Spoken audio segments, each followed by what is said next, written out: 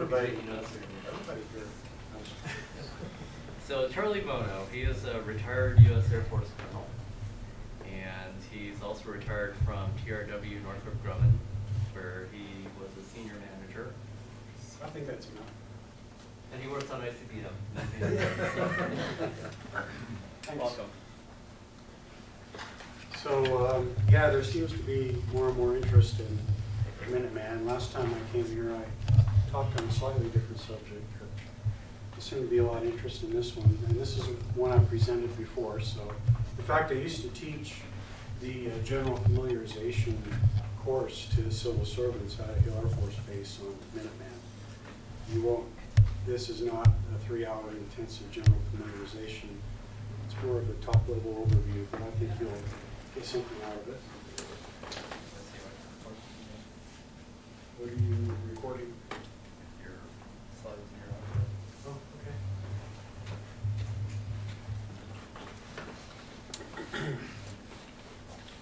You need to rewind. Sorry. What's that? You need to rewind. Rewind it? Yeah, start back at the beginning. Yeah, okay. So, I suppose while I'm distracted by this, I could be saying, now being recorded. I pulled all of this information off of the internet. I had, a lot of sources when I was doing this and getting paid to do it. I had a lot of official use only, sensitive, classified information. None of that I brought over to my personal computer. So I just went and pulled stuff off the internet to give you sort of the top level view. Nothing here will get any of us in trouble. In fact, I gave this presentation recently in front of some folks who work on Minuteman for a living, and they agreed that there wasn't anything in here that we'll get in trouble for. Next chart. What we're going to talk about is the mission of the Minuteman ICBMs, and then we'll talk about the missile itself, what most people think of when they think of ICBMs. They think of the missile, but actually the weapon system is a lot more than that, so we'll talk about that too. Next chart. And this is, like what I said, I didn't need to introduce myself because it's all here. The main thing to know on this chart is I have a website called charlesvono.com, and if you don't find these charts in the video I'm going to show on the INCOSE website, you can always go to my website and find it. And Chris here is, thank you Chris for doing the video, and I'll post this video up on that website too. I'm I'm a member of INCOSE, but I'm also an associate fellow in AIAA, and I'm a distinguished lecturer in AIAA. So I like to post things on my website so people can see the sorts of presentations I give. So I got a bunch of degrees, done a lot of things, including Air Force pilot, inertial upper stage. So basically in this assignment, I was refueling SR-71s to go spy on the Soviets to make sure they weren't doing something bad to us during the Cold War.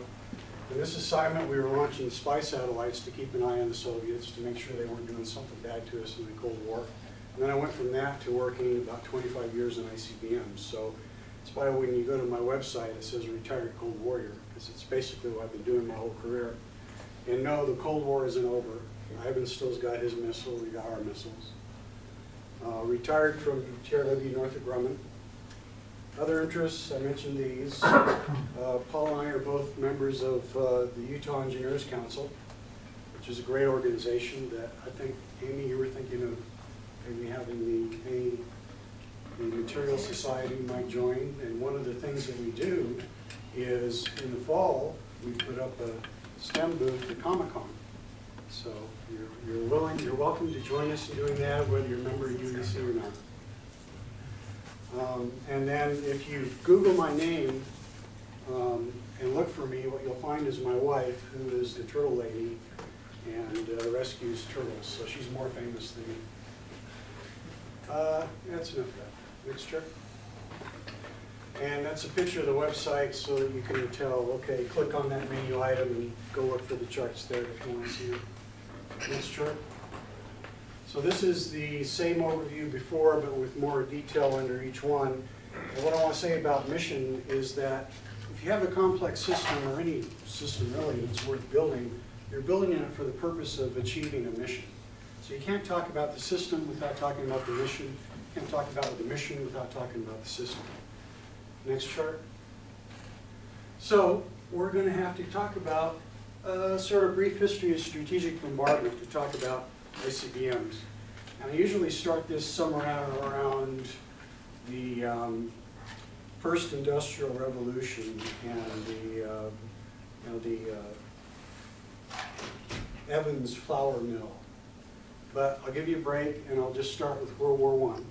This is a real photo of a British pilot, World War I, with a serious piece of armament that is, the heavy side down, the fins here, so it goes down. That little propeller will fuse it, and then when it strikes, it'll blow up. So it's a serious piece of armament, although it really looks pretty comical for what we do nowadays. And they really never got anywhere with strategic bombardment in World War I. But this is an important photo for reasons you'll see in subsequent charts. Next chart. This is sort of a general view of what happened just before World War II, during World War II, and right afterwards, and builds on this whole idea of strategic bombardment. And so I'm going to throw out a few things here that we'll need to know later. First of all, this is a B-24, you can tell by the letter here. The most prolific bomber of World War II was B-24. They actually built them here, as I recall, here at Fairfield. Not all of them, but some of them. My dad was a Bolter gunner, a little tiny Bolter. He was probably about that tall. And they were part of the World War II Allied Combined Bomber Offensive. And the idea was, well, I'll get to the idea later. Let's go to the next chart. This is, I lied, we're not going to start World War I, we're going to start with the Civil War. This is Phineas Lowe, Professor Phineas Lowe, was a colonel in the Union Army, and he went around with these balloons that were filled up with hydrogen, which he generated on site, carried, the equipment was carried on buckboards, and he put these balloons up in the air, and the main thing they did was reconnaissance to see behind the enemy lines. It's important, enemy lines, it's important, that'll come up later. There were other things too besides reconnaissance. In fact, he's credited with saving the entire general's army because of his reconnaissance. These things are filled with sulfuric acid, and he'd throw iron filings in it to generate the hydrogen to lift up the balloon. If you ever get a chance to really study this, Professor Lowe, he's an amazing, interesting guy. He married an actress from Paris. And at some point in the Civil War, when he was trapped behind enemy lines, his wife dressed up as an old hag and drove a buckboard back behind enemy lines to go rescue him. So he's had a very colorful career. But eventually he was actually fired and sent home because, some people say because the generals just weren't ready yet for the rewards of having aviation and understanding how you can get the recon that you need using these balloons. Next chart. World War I. The thing that all of us remember from history class of World War I is that the front lines got fixed. In the Civil War, the front lines were moving around. You had time to go launch a balloon, look behind the front lines. World War I, they were pretty well fixed when they got frozen. And the whole idea of industrial warfare, which started with the American Civil War in trains and Gatling guns and rifled armament, things like that, really came to perfection in World War I, and they built huge, massive human slaughtering machines, and the front lines froze. And they had aviation too, and the aviation was used again for reconnaissance and some dogfights, and a lot of times they were used to take down the enemy's reconnaissance balloons. But they never got into a serious use of aircraft in an offensive manner. So next chart gets to that, which is, y'all don't know who this is, General Curtis LeMay. Okay, so in between World War I and World War II, we had the aviation, the aviation division of the Army Signal Corps looked at what happened in the Civil War, looked at what happened in World War I, and said, we have got a really great technology here in aviation, and we're wasting it, we're not using it the way we should in warfare.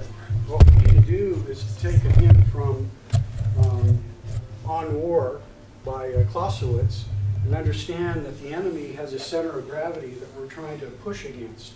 In a modern industrial warfare, a center of gravity that we need to attack is far behind his enemy lines. It's his industrial base. If we can take out his industrial base with our strategic bombers, we can win this war. And so that's been the basic concept of aerial warfare since then, is the ability to strike at the enemy's center of gravity, which is usually his industrial base.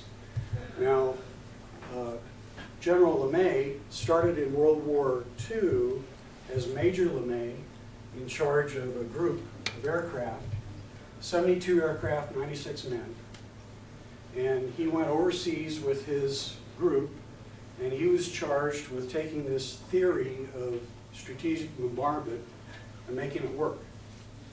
As he arrived in Europe, one of the outgoing commanders took him aside and said, look, you know, this is never going to work, because if you fly straight and level enough to hit the target, they're just going to wipe you out in the sky. They've got so much massive artillery that there's no way you're going to get through. So the best strategy you would have is to figure out ways to save yourself from getting killed. General LeMay was not the sort of guy who would look at it that way. His philosophy was, when you kill enough of them, they stop fighting. And if I can kill them fast enough, I will actually save lives, because I'll stop this war quickly. And so that was General LeMay's philosophy. And what he did the first few nights he was in theater with his men, he did his regular job during the day, and at night he pondered what this outgoing commander had said, actually ran quite a few numbers trying to figure out the probabilities of kill at various altitudes and weapons. And he told his men, look, we're going in, we're going to fly high, we're going to fly straight and level, we're going to take out the target. You're flying with me, some of you are going to get killed, but we're going to get killed fulfilling the mission. We're going to take out the targets. And so he was really credited, rightly so, with really seeing the vision of that doctrine and making it work. I mean, there were other commanders, but he is the epitome of making that strategic bombing activity work. And I have a couple of photos here that I wanted to mention in passing. This is the Schweinfurt ball bearing plant. So if you're going to attack industry and try to take down German industry, what do you attack? Well, that was a big question for the planners. And a lot of the things that they looked at were oil refineries, railroad crossings, intersections, gathering, what do you call those, switchways for railroads. And they figured out that Germany had a huge amount of its ball bearing production all in one spot in Schweinfurt, and that became a prime target. And they went after it with this, you know, these groups of aircraft. It was extremely well protected, and they lost many, many men and many, many aircraft, and they almost gave up on the idea of strategic bombardment with that single mission alone. The other thing I want to mention about aircraft and strategic bombardment is Lucernia, which was during the Spanish Civil War, between World War I and World War II, where the Germans actually tried out a lot of their aerial bombardment techniques. So this is the Picasso painting or drawing of the horrible carnage that occurred in Lucernia. And I mention that because they were going after civilian populations. They were trying to take out cities. They weren't basically trying to stop a war or win a war by defeating the country's industry. They were simply trying to create a huge amount of mayhem in the hopes that they would demoralize the country. And generally speaking, that doesn't really work. And it's not something that the U.S. does for sure. Next chart. So what we learned coming out of World War II is that now General LeMay was very successful in Europe, and we basically got to the point where we won the war in Europe. They sent him out to the Pacific, where he was in charge of B-29s, the bigger, heavier bombers. And he again flew with his men all the time up until the point or they told him the secret of the A-bomb, and then they told him, you can't fly with your men anymore, you know too much. But shortly after that, we actually dropped the A-bombs and the war was over. He led similar missions against the Japanese as he led in Germany. Unfortunately for the Japanese, their industry was located in the middle of their cities, which were constructed of wood. So when he carried out the same tactics, he could fly a mission at 8,000 feet, precisely deliver his bombs to take out the industry, and wind up killing 100,000 people in the city of Tokyo in one night. Horrible carnage. But he kept with this idea that if you hit them hard enough, fast enough, and kill enough people early on, you end the war sooner. And basically, that reached its ultimate in the dropping of the bombs in Hiroshima and Nagasaki. So Hiroshima, I think, was 80,000 people in the first night, and then another 80,000 died from radiation later. Horrible carnage, but delivered by one aircraft and one bomb, whereas this was a whole campaign of B-29s in a whole group, or even a wing. So at the end of World War II, the people in charge of the defense of the United States look back and they go, yeah, you know, we pretty much proved this idea of strategic bombardment. Not only that, we proved it too good. We proved that any country with enough industrial capability can mount a campaign, cross a major ocean, and strike another country and do deadly damage. In fact, you don't even have to raise a whole wing or group of aircraft anymore. You just have to get one or two aircraft through with an atomic bomb. The oceans are no longer a protection for us here in the United States. And for the people that didn't necessarily believe that right away, when the Soviets flew their Sputnik over in 1957, everybody was thinking, wow, they could put a bomb on that. And then shortly after that, of course, they flew the first animal in orbit, then they flew the first man in orbit, and then they flew the first woman in orbit. They were way ahead of us. People were very nervous, very concerned. How can we protect the United States? The old rules no longer apply. Next chart. So the idea behind the mission of the ICBM, see, we got there eventually, is that, well, we can't really set up a situation here militarily where we preemptively defeat an enemy who might be thinking about going after us. That's for many reasons, including that's not morally right. We can't really defend against bombardment from the sky. So what strategy can we use? Well, the solution was to deter, to set up enough capability in our own country that no country with the capability to attack us would, because the amount of punishment they would endure would make it very much not worth their while. So that's the mission of deterrence. ICBMs is part of that mission. Next chart. So it's a part of that mission because there's also sea-launched ballistic missiles and manned bombers as part of this triad that keeps the enemy, any enemy capable of attacking the United States, deciding they're not going to attack them because they are definitely going to take us out if we try. So, first of all, sea-launched ballistic missiles, they're in submarines. They can launch, they can be very stealthy, nobody can find them.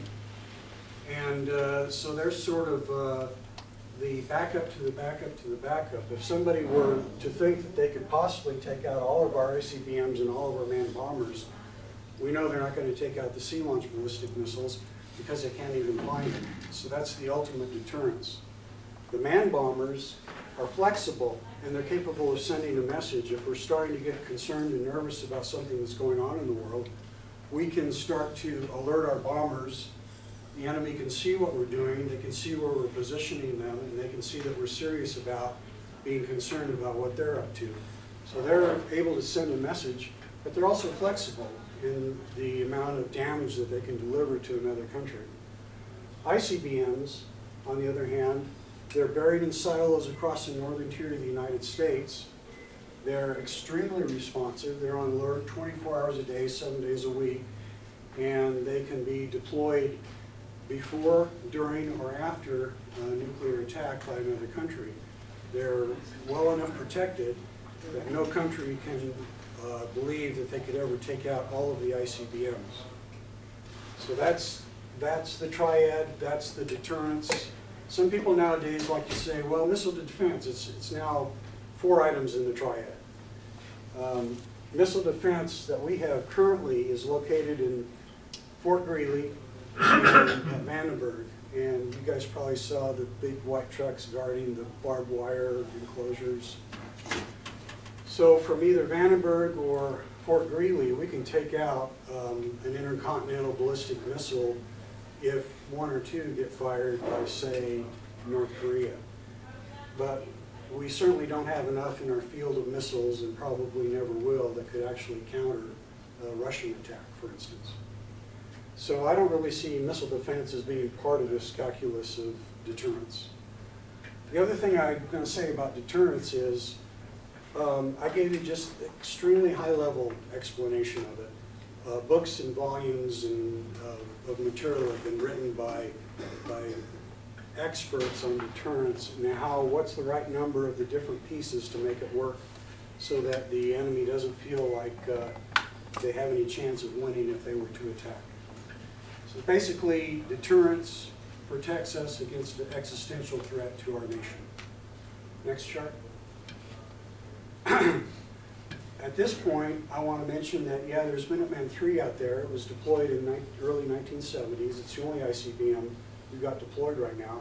There were many that were built and created over time, and there's a systems engineering story behind that. I gave a presentation here, I think it was last February, where I brought my book that described the Bell Labs systems engineering activities. Did I loan that to somebody here, by the way? I couldn't find it to bring it in. Well, anyway, anybody has my book, return it, please. I took a picture of the cover page, but I didn't take the book. Gotta find it. Anyway, Bell, y'all know, being systems engineers, Bell Labs invented systems engineering. And as the systems became more and more complex over the years, you just really had to have somebody come up with this concept of how you get your arms around all of these requirements.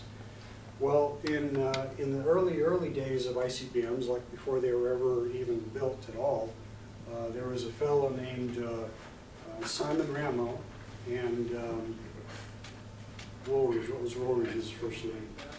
I don't know, it's in my notes, so I can't see it. But Ramo and Woolridge helped the Air Force to come up with their first steps towards ICBMs. And the Air Force really liked that a lot, so they wanted to get them to do more and more systems engineering activity in order to create ICBMs. So Ramo and Woolridge joined with a car company called Thompson Products, created a company called TRW, which provided the systems engineering for ICBMs. And so, and you see something in parallel happening on the Navy side with sea-launched ballistic missiles. They had a lot more of their systems engineers were actually naval officers, but in the Air Force it was TRW. And so you see the Bell Labs theory and practice start to get perfected in the creation of these ICBMs. And then something else interesting, and I mentioned this last February, something interesting happened in 1985 where we started applying systems engineering to the problem of sustainment and keeping these systems going for decades at a time. Next chart. So, ballistic missiles, ICBMs, intercontinental ballistic missiles. So I will talk about what those words mean, starting with ballistic. Of course, everybody has played with a ball and figured out that if you throw it at a certain angle, you can get the furthest distance for the amount of energy you put into it. And if you throw it too high, it doesn't go as far. If you throw it too long, it doesn't go as far. Parabolic trajectories. Next chart. That's not the next chart. There we go. So this is the way I explain ballistic missiles to everybody. If you can aim that ball towards that hoop and get it going just the right amount of velocity as it leaves your hand in the right direction at the right angle, as with an elevation, it'll go through that hoop every time. And that's basically what an ICBM does. The downstage, the booster, tosses the post-boost vehicle at just the right speed, at just the right angle to hit that target on the other side of the Earth. Next chart. And this is the, when I say downstage, I mean stage 1, 2, and 3, that's the downstage. Next chart. So this is all just stuff I got from Wikipedia asking it to give me generic information about ICBMs. They tend to go through the boost phase in about 3 to 5 minutes. They burn out at about 2.5 to 5 miles per second, so that's the velocity you're trying to get. Trying to get it in the right direction, we'll talk about that later. And usually that occurs about 100 to 250 miles up. And then you're in the mid-course, where you're suborbital at about 750 to 4,000 miles. And then there's a reentry phase where the warhead has to survive coming back through the atmosphere in order to be effective against the target. ICBMs are generally in a range of about 8,000 miles. And an Earth circumference of about 25,000 miles. You think, well, is that enough? Well, that's about 5,500 miles from this point to this point, so yeah, that's enough. I do have that video. Do you want to try to give that video a try? See how much of an interruption that would be to this. Go to 2.5 minutes. So this is a video that you can find on my website. And you can see the door being blasted open and the missile going up. And after stage 1, 2, and 3, go into 3.5 minutes now. After stage 1, 2, and 3,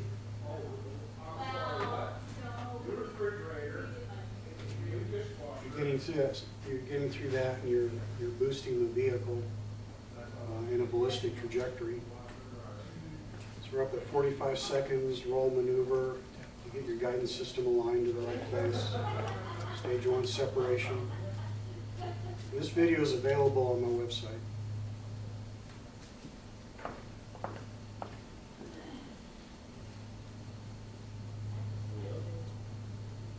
Stage 1, 2 skirt separation. And we're getting rid of the shroud, blasting it away. Getting rid of stage 2.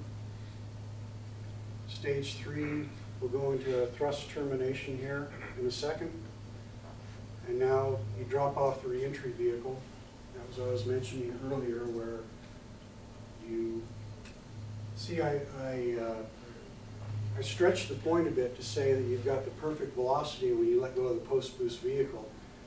The cheat we have is we've got a little post-boost PSRE engine that lets you tweak it a little bit.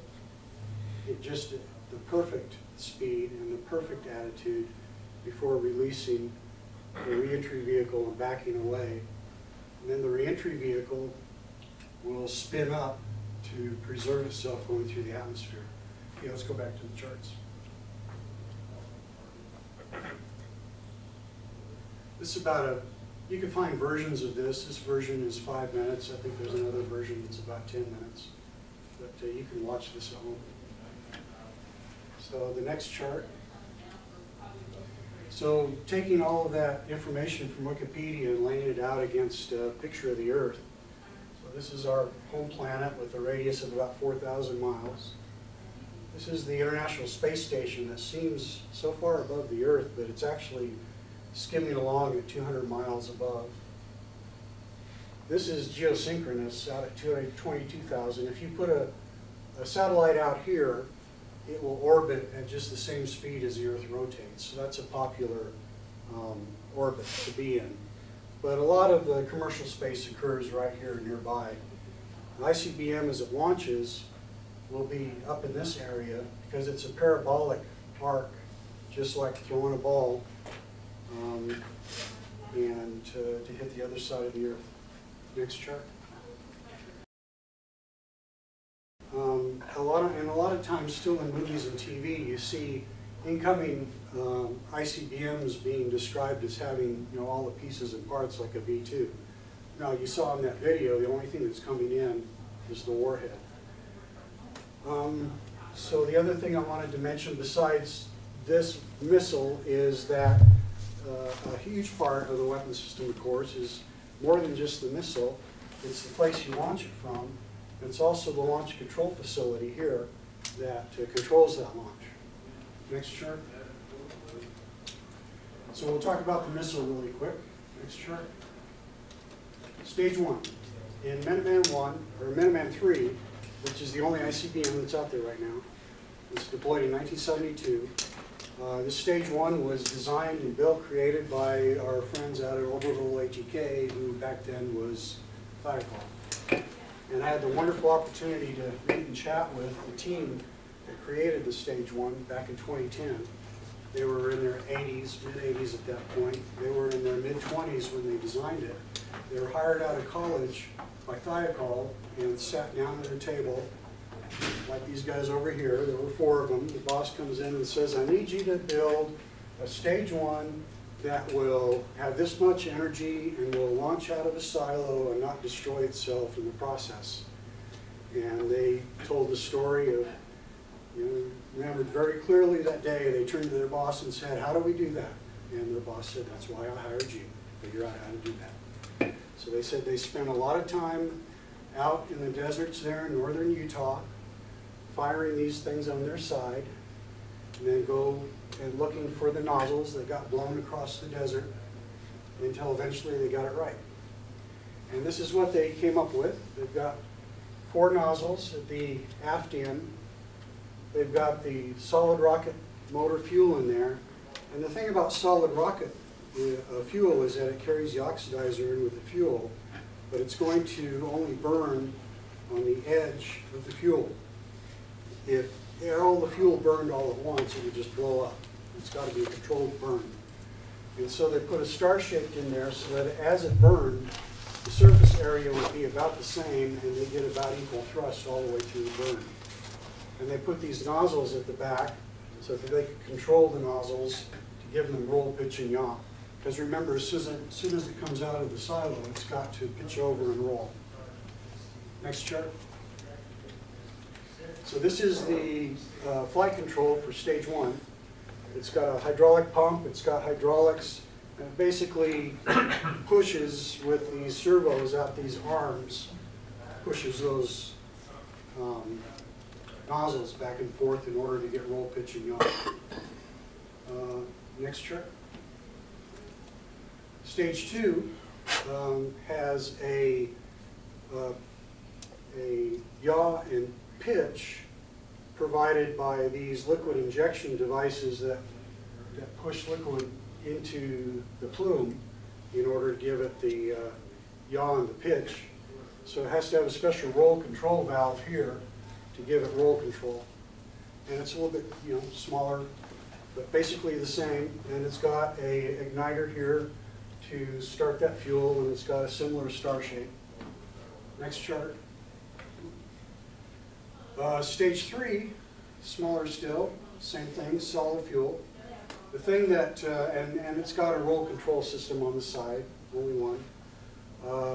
The thing about the solid rocket fuel is it's perfect for ICBMs because you can set these missiles into a silo and leave them in the silo for years and years and years and not worry about whether the missile will work or not. That solid rocket fuel will last for 1-2 decades. There's a whole assessment system around making sure that when you turn the key, the rocket will fire. But also the thing about solid rocket fuel is you can't shut it off because the fuel and the oxidizers is all in there all together. Once you start to burn that fuel and oxidizer mix in this basically combustion chamber, the heat and the pressure is going to keep it burning. So how do you get the perfect velocity when that basketball player is letting go of the basketball, or you're trying to let loose a post-boost vehicle at just the right speed? Well, you got to figure out a way to shut off the 3rd stage. And the way they do that is with these thrust termination ports, which you saw in the video, by the way, just before it backed away from that reentry vehicle. You saw these ports blow out. So, next chart. Guidance system. Now we're into the post-boost vehicle. The PSRE you saw there firing, changing the attitude, giving some axial thrust. The PSRE is a classic design. It's been used forever. You basically take monomethylhydrazine, combine it with dinitrogen teroxide, and you have a hypergolic bipropellant rocket engine, which basically means all you have to do is squirt out a little fuel and oxidizer into the engine and it immediately ignites. Very simple, and that's why they used it on the space shuttle. They still use it now on SpaceX. Anytime anybody's trying to come up with an attitude control system, the design engineer asks himself the question, why don't I just use this? It works great. And if he doesn't have a negative answer to that, he just uses this kind of system. Charlie, that was the failure on the heavyweight. They didn't recover the core stages. They didn't have enough hydrazine left to reignite the booster for landing on the barge. Interesting. Yeah, so in all these things I'm talking about, for instance, when I was talking about the controlling the plume of the second stage and the third stage with injecting, there are certain conditions under which you might run out of injectant and no longer have control of your missile. So you have to think through all of these things to make sure that you don't wind up in that position. And sometimes all of the analysis you do on the computer and back at your desk gets overridden by reality and you actually run out when you didn't think you would. Next chart, we'll talk about the guidance system. There's actually the original guidance system, the NS-20 on Minuteman III, and now there's the new NS-50 guidance system. The NS-20 was deployed with the Minuteman III back in the early 70s. Basically, Apollo era guidance system. And this is what back in the day they would call a microcomputer. It's about this big. And it's got 33 cards in it. And on most of those cards, it's populated with integrated circuits about that big that have a few NAND gates on them. And back in 1986, I got the assignment at TRW to be the TRW D37 expert. So I started pulling out all these drawings and figuring out what all this stuff is. Of course, my background is in more of the, at that point in time, more of the 1980s. You know, I could program a Z80 chip on a TRS-80. You know, and the light really came on after looking through a few of these drawings and a few of these logic charts, and a few of these wiring diagrams. And I go, oh, all of these cards are what we have in a little chip in a TSR-80 now. It's all basically. So now where's the memory? The memory is a spinning, rotating disk on the side, but the cute thing about that disk is all the read and write heads are welded or soldered in place. So the software had to be written so that you knew when that information was crossing, when the loop on that disk was crossing over either the read or write head, and you could either write or pull the information out. And so that's really, I think it was about 4K of memory, and you're able to precisely hit a target on the other side of the earth with that computer. This is the missile guidance set control. So these electronics combined with these gyroscopes is what nowadays we would call an inertial measurement unit. Basically within an inertial guidance unit electronics. But the fundamental design remained the same. You had a computer, you have the controller electronics for the gyroscopes, and you have the amplifier for the downstage controls. So the next chart shows you a little bit about the gyroscopes. Now just go ahead and skip that one. So inside this stable platform housing, you have this hunk of metal, which is a stable platform, and the whole idea is as the missile flies, this platform remains fixed in inertial space no matter what the missile is doing. And you want it fixed in inertial space to make it easy on the computer to calculate the information that these velocity meters basically are picking up. These are pendulous integrating gyroscopic accelerometers. And you all know, you played with gyroscopes, you know that if you hang a weight off the end of a gyroscope, it's going to precess. Well, it turns out that that precession if you count the number of times it processes, that's proportional to the amount of acceleration that it's actually, the amount of acceleration gets integrated, and it's proportional to the velocity of the device that you've got there. So this measures the velocity of the missile and allows you to know when to fire those ports on the stage 3 and get just the right velocity as you throw that basketball. Now, keeping these lined up down the nose of the missile so that it measures the speed as precisely as it can, you've got gyroscopes back here that report on whether the platform is stable and how much you have to tweak it to keep it stable. So gyroscopes do that. This is completely useless when you're flying the ICBM. That's your gyro compass. So when you're in the silo, this gyro compass is telling the computer and everybody else which way is north, which way to the target. And when you go launch, you don't need that anymore. Now the computer knows where it's going, and it just keeps the platform stable. Now the interesting thing about these PIGAs is, this is a design that goes all the way back to that V2 rocket I showed you. The V2 rocket had a PIGA in it, a single PIGA, and all it did was it would precess, the gyro would precess, and at a certain point, that precession would shut off the fuel valve and shut off the fuel to the V2 at just the right speed so that it would hit downtown London. The Draper innovation was to make that 10,000 times more precise, make it into a velocity in the air. Next chart. And that's the business end of the ICBM. It's the reentry system. And the Minuteman III can hold 1, 2, or 3 reentry vehicles with the bombs inside. Next chart addresses the question of, you have a lot of things going on in this missile. You've got stages firing, you've got stages disconnecting. You're not moving ahead. Oh, no? Yeah, that's right. So how are you controlling all that? Well, all through the missile, you've got these pyrotechnic devices that are triggering gas generators to allow for roll control. You have devices at the top of each of stage 1, 2, and 3 that are igniters, and you've got pyrotechnics that trigger that to fire the engine. And all of these are connected in with safe and arm devices and other safety devices to make sure they only trigger when you need them to trigger. So I once created a drawing of the Minuteman ICBM sitting in the silo where I identified every single bit of pyrotechnics and safe and arm devices. And there were like 100 arrows pointing in from, with labels. It was really a high chart. Next chart.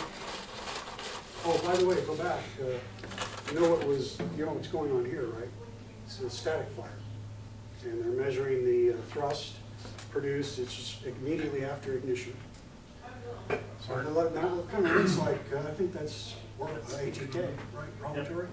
On March 29th, there's a Peacekeeper first stage static test at 1 o'clock if anyone wants to drive out to the public viewing area and watch it cool. It's a very energetic test. It's very cool. It is. And depending on how close you can get, very, very loud. You're about a mile, but you'll feel it. The ground will shake. You'll feel it in your clothes. You can grunge. Sometimes they get out there for a static test and there'll be cloud cover and just sort of amplifies the sound. Yeah, they don't let us. We blew out some windows in Salt Lake like 15 years ago, and now they don't let us test fire on cloud cover days anymore. Oh, really? I hadn't heard that. Yeah. So it's March 29th? March 29th at 1 o'clock. Next chart. So, a very quick and dirty explanation of the missile. And I mentioned that the missile really isn't that useful unless you've got a silo to put it in and protect it. The missile is actually hanging on cables. This is steel and concrete. These launch facilities and the launch control facilities can withstand nuclear attacks. This is about a 100-ton lid on top of this silo. And again, you use pyrotechnics and ballistic gas generators to blow this lid across, and you saw that in the video. And of course, there's a lot of equipment in here that has to be protected against nuclear blast too. And there's a lot of power requirements that you have to make sure are fulfilled, even if there is no power grid left. Next chart. And this is the launch control facility. So a lot of times, again, I mentioned in movies and TVs, you'll see these very unrealistic depictions of ICBMs, like the entire rocket is coming into the target. Or there was one in the X-Files where Mulder and Scully were running down tunnels that connected all the ICBM sites. That stuff is not true. But the movie where people go out to a farmhouse, and then go next chart. So this is an example of a missile field in North Dakota. This is Minot, North Dakota. And these are all of the missiles you can see spread out over hundreds and hundreds of miles, so that if a country did feel like it had to take out our ICBMs, they would have to put forth a huge effort just to take out one launch facility, and then they would have to try to take out all these others too. I always like to tell the story about the commander at Hickam Field who got in trouble for putting all the aircraft all in one spot just before December 7th, 1941, because he was concerned about sabotage. And never in his wildest dreams did he imagine that he'd have a truck in the air taking out all those aircraft. That was before strategic bombardment had been perfected.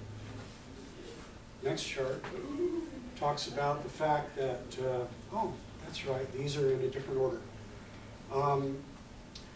Okay, so these are all of the active ICBM sites in the nation today: Montana, North Dakota, and the area around Colorado, Wyoming, and Nebraska, F.E. Warren Air Force Base near Cheyenne. So you see the missile fields are all roughly the same size. Well, you also notice there's 3 other missile fields. These are Minuteman ICBM missile fields now. They're gone. They've been retired. And there are other missile fields from previous ICBMs that are all gone and retired. In fact, over the years, starting in the mid-60s, we have been working diligently to try to get rid of nuclear weapons because they're nasty, dirty, awful things. And over the years, we've been very successful. And what we should look for in the future is trying to be even more successful with retirement of nuclear weapons, and trying to find a different weapon system we can use for deterrence. Next chart. This is a picture of the missile construction facility at Vandenberg Air Force Base, but there's similar facilities out at Hill Air Force Base where you can put the whole downstage together and check it out. So this sort of illustrates the fact that there's more to it than the missile, there's more to it than the missile and launch facility and the launch control center. There's all of these other things that have to work and work well for this weapon system to be a useful deterrent. We've got a lot of ground support equipment. We've got a lot of repair depots that have their own support equipment. There's communications, command and control. Trainers is an interesting one.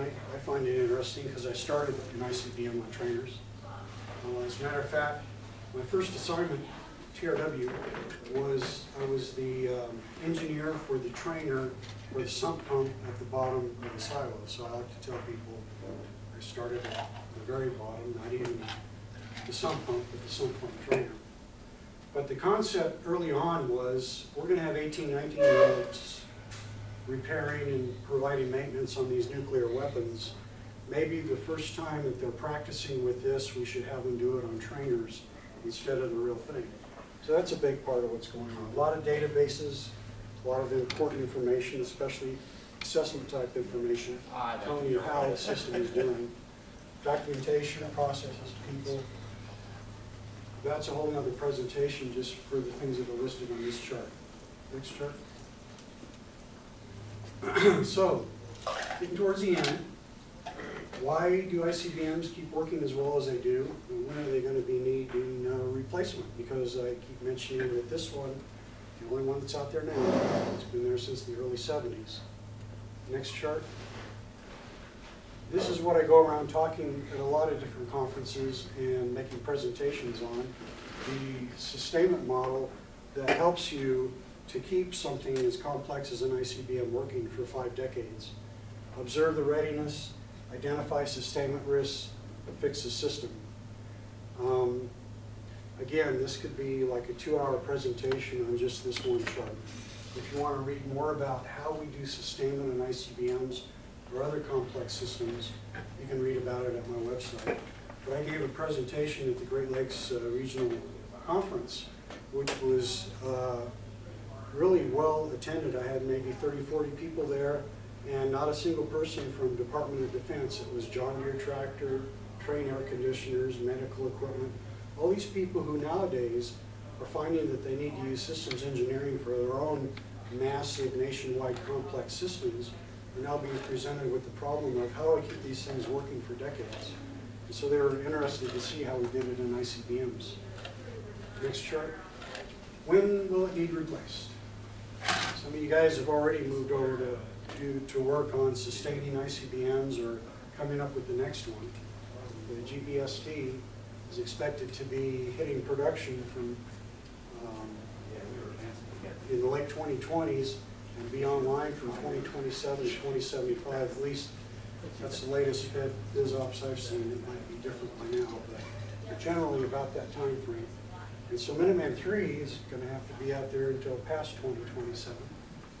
These are the other ICBMs I mentioned earlier that have all been retired.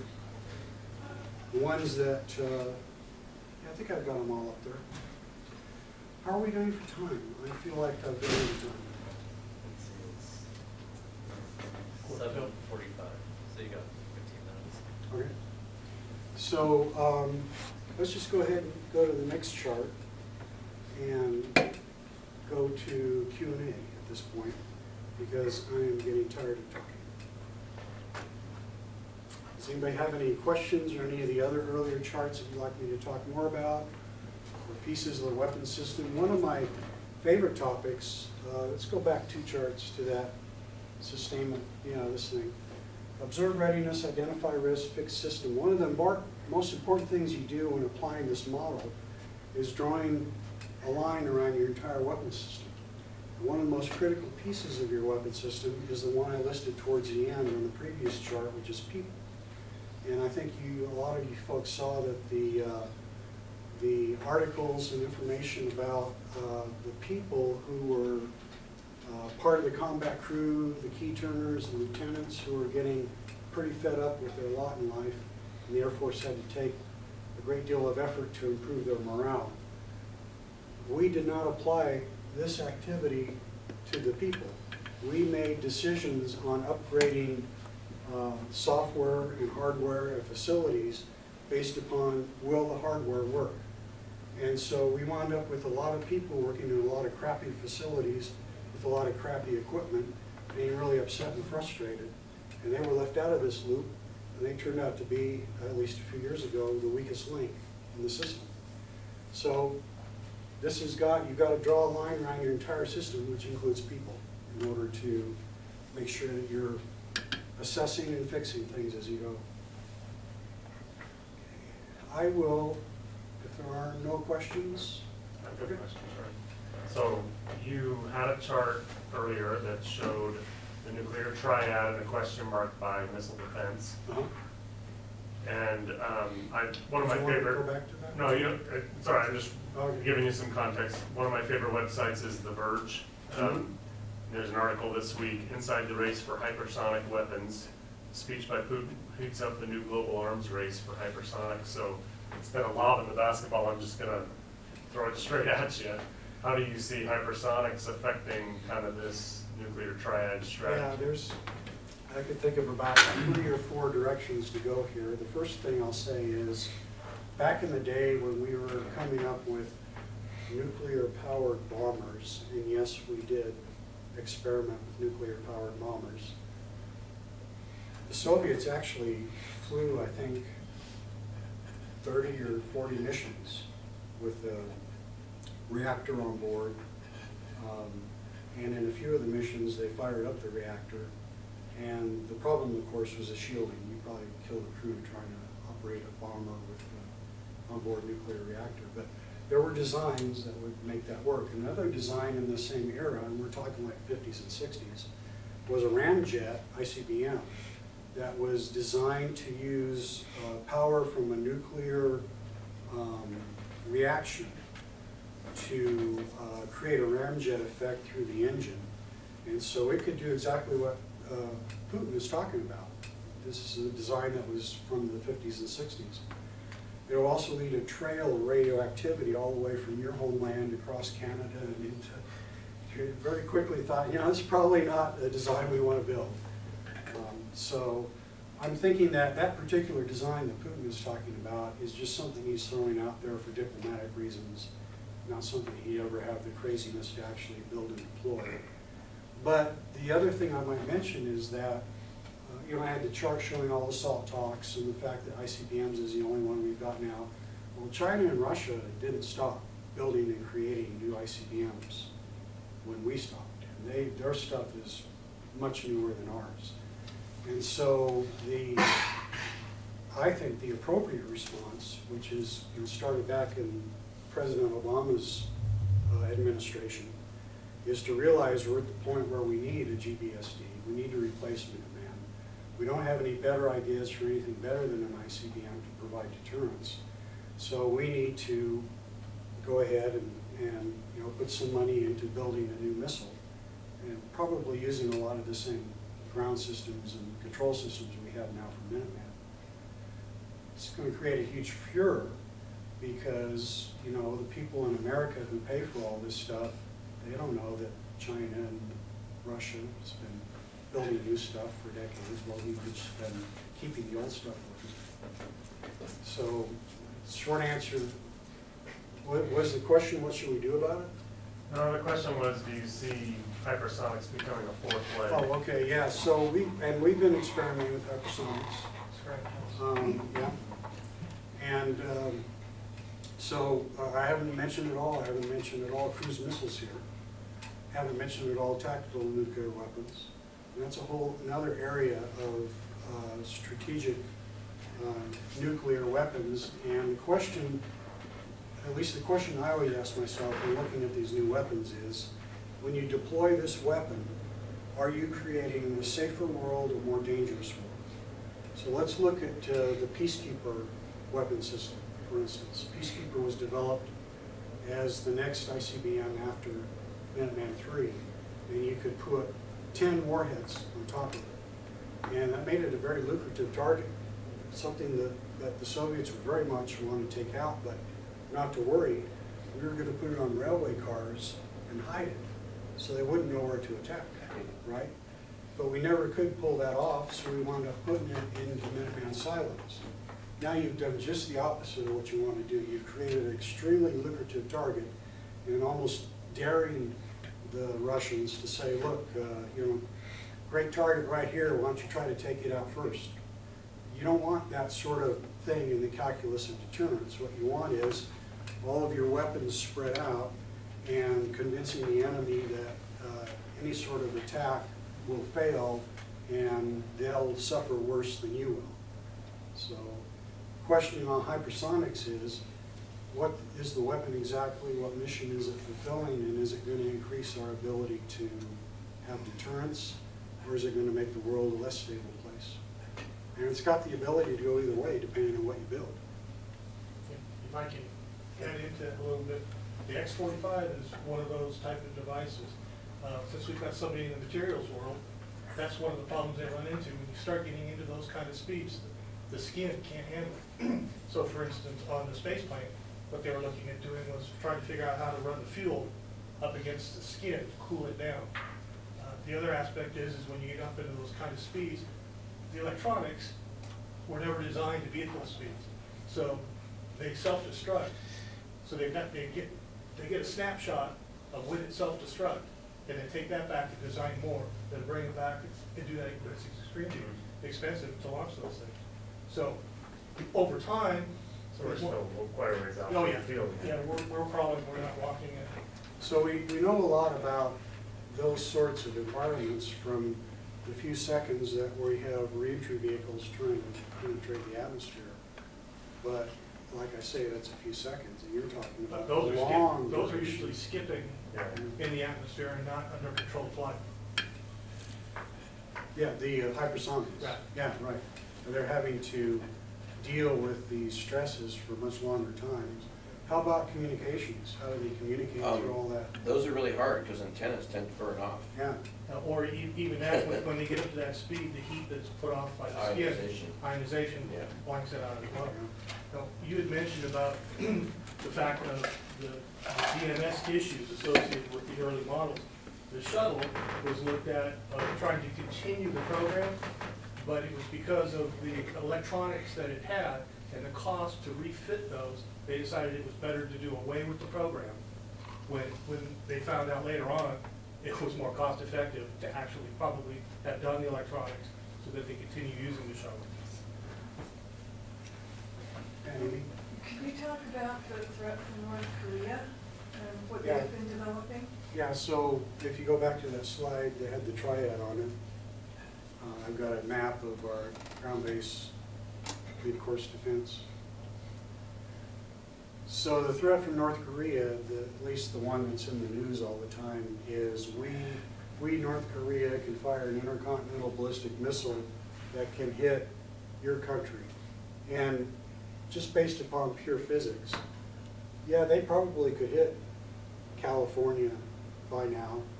And Definitely. Alaska. as they make progress, they can go further and further in. The question is, could they actually duplicate our technology of a reentry vehicle with a atomic bomb in it that would do a lot of damage?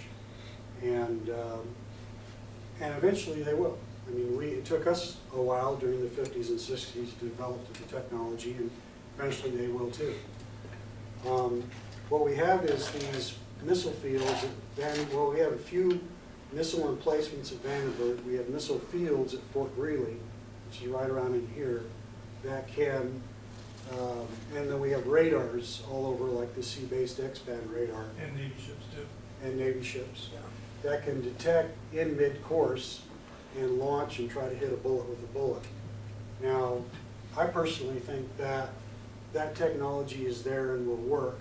It's a question of how many rockets do you have to fire to take out that single warhead. Other people are much more skeptical and say, you know, your probability of success at hitting that is much lower than you think, Charlie. But there's a public debate over that because all of the important information is secret. You could actually figure that out. But, so all you're doing is you're looking at all the tests and trying to figure out How many hits and how many misses? how many hits, how many misses, and how good are we at it nowadays. And I think that for the missiles that they have today, we have enough missiles in the missile field that we could keep them from impacting on us. We also have Navy protection for intermediate range type missiles that don't go as high and as fast. And so all of that missile defense activity continues on and gets better every day. But the military is war plans to figure out what to do to North Korea if they ever were to launch an attack like that. I mean, it would be the end of their country, basically, because we couldn't tolerate being struck in our country by their missiles. So I guess I'm curious, the one thing you haven't mentioned was the AVL. The what? Airborne laser. Yes. I worked with the program manager on that for a while, and I know that it's pretty good. Mm-hmm. It's interesting, about 15 years ago, it went completely off the radar, which was about the same time that they finished their flight testing. I mean, my personal thought would be, it'd be handy to have it flying out of Okinawa right about now. Well, it's interesting. We've had Minuteman tests out of Vandenberg where they've been cooperative tests with the ABL. Okay. Things like that going on that are very hush-hush. Right, right. Again, the physics, the chemistry, it's there. I don't know how good it is today, but eventually it'll be good enough. Maybe it's I good enough imagine today. from what I heard, it was very good in '98. And it would probably, 20 years later, it's probably Yeah, there was a range thing. That Just was- power problems. Yeah. Well, But to me, Lockheed just got a $25 million contract for laser deterrence, right? So they're working it still. yeah, so the Contract's issue, uniform. I don't think the issue is so much getting enough power on board the aircraft. You can do that.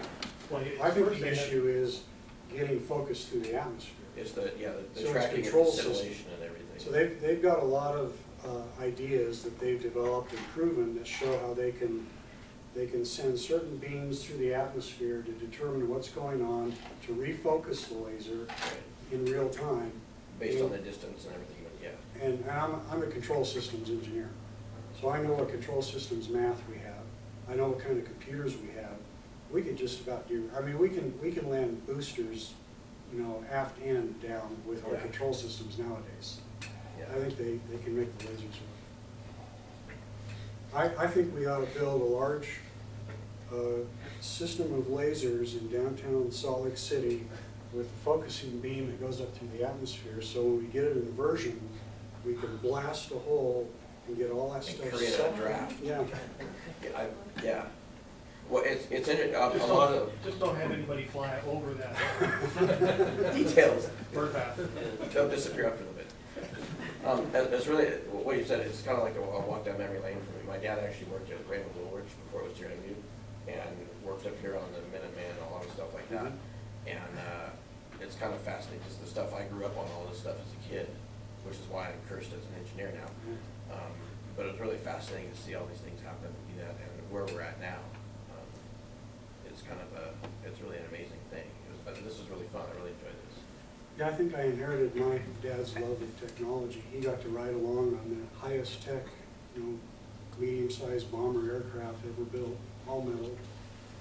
I don't think he enjoyed it so much, though. People were shooting at it. My dad actually did instrumentation for the V2 launches in Alamogordo, and then helped set up at Vandenberg also back in the day. So, I mean, you know, he recently passed away. I've got pictures of all sorts of stuff, and it's like, oh my God.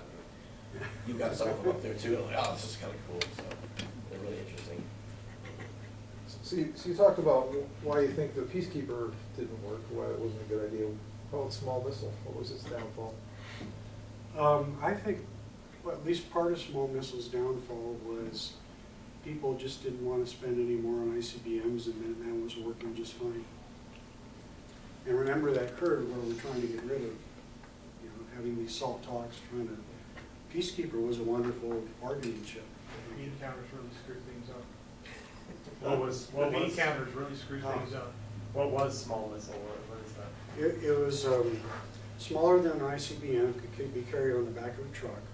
If you go out to the Hill Aerospace Museum, as you turn into the museum, and before you turn left again to go towards it, look straight ahead behind the fence where you're not supposed to get into. There's this, what's it called, Hummel, I think it was called, which was the carrier for the small missile. And you drive around in a truck and then stop. And both the small missile and the Peacekeeper, well, the Peacekeeper especially, had the most precise inertial guidance system ever built. It's just, and that, there's one of those in the museum. It was a ball about this big. It would tumble, and inside that ball were the same things you saw on that stable platform. It had gyros and it had pigas, only they were called cipher, which everybody said was same frigging instrument revisited, only they said frigging. It would tumble, and then when it would get ready to launch, it would stop and in the right position, and then the missile would fly and this ball would stay in the same position. They did it with air jets. Amazing device. And when we first deployed Peacekeeper, had like a mean time between failure of about 45 seconds. They were just really horrible in terms of reliability, maintainability, but after a year or two, we got them to where they were good. Can you compare the GBSD with the Minuteman III? Like, how are they similar? How are they different? Well, if I could, I wouldn't be able to tell you because No. Boeing's got their model and Northrop Grumman's got their model, and I'm sure they're using things that are maybe they're using laser gyros, maybe they're using solid state. There's a lot of interesting things that Draper is still developing have you seen the Draper's cold atom? Draper has a guidance system that's built around one atom.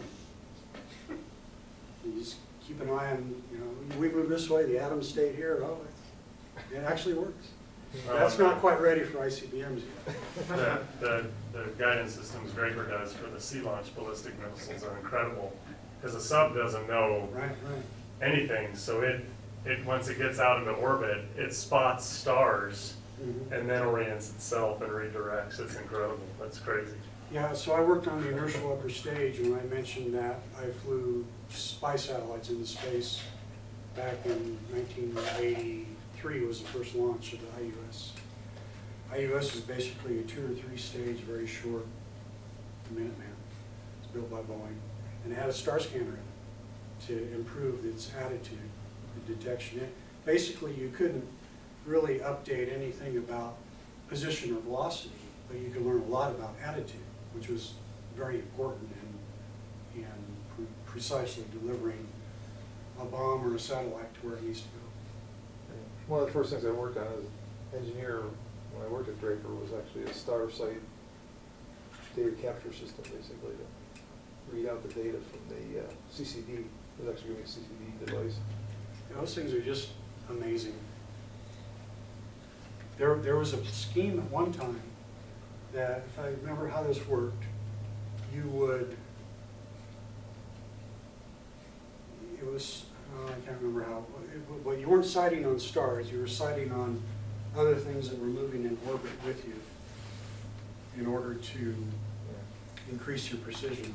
Oh, but there was the Voyager. Remember the Voyager where they launched the Voyager knowing that they couldn't get as precise as they needed to unless they could discover more moons around Neptune. And so they just bet on the fact that they probably would. And they did. Okay, I got a Dr. Sustainment. I have a question about sustainment. All right. So go back to your last chart. So you mentioned, you partially answered this question, I think the very last one, Paul, that has the sustainment model on it. Yeah, so keep going. All the way to the end, near the end. Chart. Other way, yeah. So you mentioned people as a overlooked element of the system. And looking ahead, there's several of us involved at some level, our companies at least, with GBSD. So, you know, Minuteman even, they had to pull out all the solid rocket propellant and do a refurb on that halfway through the life. Well, no, more than once. Or more than once, right, for Minuteman, right, 3 times, whatever. So, so what are your top 3 priorities that you would say for GBSD that they're not thinking of from a sustainment perspective? I know that's a crazy question. That sounds like a contract. I'm not on that program, so I'm just curious. My first thought is I know a lot of those people that are working on it, and they're really, really smart, and they probably are thinking about it. Of what I'm about to say. But so are you thinking in terms of sustainability? And how you make it last 50 years? Yeah. The overall system. Make it upgradable. The trick about sustainment is when you're working on it in the design phase, you know, you're working to a particular schedule and you got your failure modes and effects analysis, and you're pretty much feeling really smart about, you think how everything is going to break but then when you are finished with your production line and it's deployed and you're in the sustainment space after 5 or 10 years, a couple of peculiar things happen. First of all, you're no longer on a solid schedule like you were in the design phase. You're now on the indefinite. So you have to decide how far ahead is lead time ahead to get something fixed. And you don't know the answer to that unless you know how serious the thing is that you're trying to fix. So you have to design an observation or assessment program that lets you see things lead time ahead, and especially the more serious things that might take harder, longer thing to fix. So there's a whole art around that. The other thing is, once you're in the sustainment phase, you no longer are worried as much about the design baseline or any of the other configuration baselines that you've been working to in the design phase. you're kind of more worried about now the capabilities baseline. And the capabilities baseline is what that operator has gotten used to and thinks his system is going to do every time he uses it. And that may not even be recorded in any design document. But you'd better know what that warfighter is thinking and what's important to him now that he's got it and he's using the mission to do it.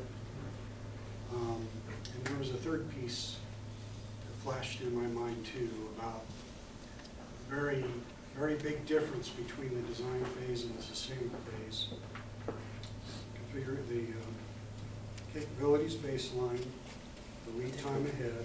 Oh, so basically what you're trying to do is you're trying to make sure that you always ensure that you've got a contract with whoever your repair depot is. Make sure that they're not just removing and replacing items and getting production through that depot as fast as they can, which is good because you drive costs down. But you also have to answer the question, the thing I fix, does that bear any relationship to what broke in the field? Because if you're not closing that loop and saying, yeah, the thing I fixed is what broke in the field, then you're probably releasing something back into the field that's just going to break again and you don't understand why. Because I just fixed it. Saying fracas. What's that? You're saying that you need to use fracas. It's fracas for the repair depot, which we used to call CLFA. But basically, yeah, go to the old fracas handbook, and every place that says production line, think repair depot. And what you're going to be doing is making sure that you're capturing the information you need to be able to improve your test equipment, improve your data systems, improve your processes at the repair depot, because your system is always going to come up with more and more clever ways to fail. If I can add into that, I was working on JLTV, Joint Light Tactical Vehicle Program, and Oshkosh? no, it was AM General. Oh, yeah. And what we were finding is that they were taking it out and they were putting something in and testing and breaking and coming back, putting something in and testing and breaking at a constant cycle. So you really need to make sure that you have a robust reliability program that does the FMEA or the DFMEA, design for the DFMEA. And when you're going to run a program for this kind of length, obsolescence becomes an issue, because now that you can no longer get the part because somebody stopped making it, the replacement part you have or that you find may have different failure modes, so you need to take those into account. So that's that constant churn of. Well, here's another little detail. Usually these emerging failure modes, there's one or two over a period of years, and then they start to get more and more and more. You start to get to this point here where you go, I think I might be having a problem with this piece that I've been removing. Where are all the ones that I used to remove? Well, repair depots that kept those pieces, maybe even put them through a post-mortem analysis, but if they didn't, they at least kept them. Now this guy who's down here can go back, capture all those pieces, maybe draw some conclusion about what's going to happen here. Or if you're a very, very efficient repair depot, you've thrown that stuff out a long time ago. If you're like the Army for the Abrams tank engine, they would disassemble the engine and just throw things in bins. And then when they went to build the engine back up, they would just pull something out of the bin to put it back in, not knowing whether it was going to cause a failure. No paperwork associated with the part at all? Yeah, my favorite sustainment activity is CLFA, because it helps you find that emerging failure mode. What does that stand for?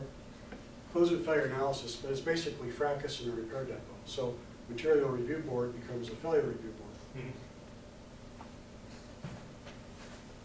So I'm curious to your thoughts on the ballistic missiles like deterrent going forward.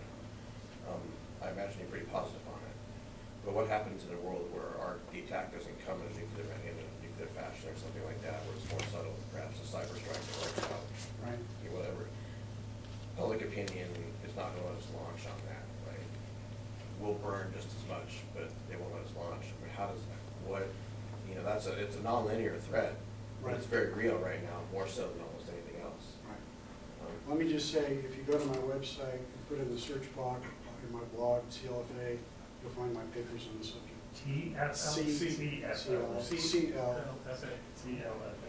So, yeah, so I kind of hinted at the fact that maybe ICBMs isn't what we really need in the year 2040 or 2050. One thing you can think about is, as you get more and more and more precise in what you're able to hit, do you really need a nuclear bomb to go off when you hit it? Well, if it's deeply buried, maybe, but maybe not. And then this whole question of cyber attacks. What are you going to do as a retaliation? Well, are we still in the same arena that says we need to have some sort of a massive deterrent to make sure they don't cyber attack us? Or do we get smart enough to make sure that all of our systems are hardened enough that no attack is really going to do enough damage? Deterrence may not be the right approach. Defense might be the right approach. Hardening. Yeah, hardening. So, I mean, we can't solve that here tonight. There's just a lot of, right. But I really look forward to a day when we've really gotten completely rid of all atomic weapons and nuclear weapons, because there's just so many bad things that can happen. Yeah. On the other hand, I'm a real proponent for atomic power until we get fusion. I think we should be building nuclear power stations everywhere. I agree. Okay. Are there any final questions for Charlie? Okay, thanks. I enjoyed it. All right, Charlie, thank you. All right, well, thank you for coming. Please grab some food on your way out. I believe there's food still left. Somebody And actually we'll see you opened next month. drawings for manufacturing or something, or if they even find one. Yeah, that was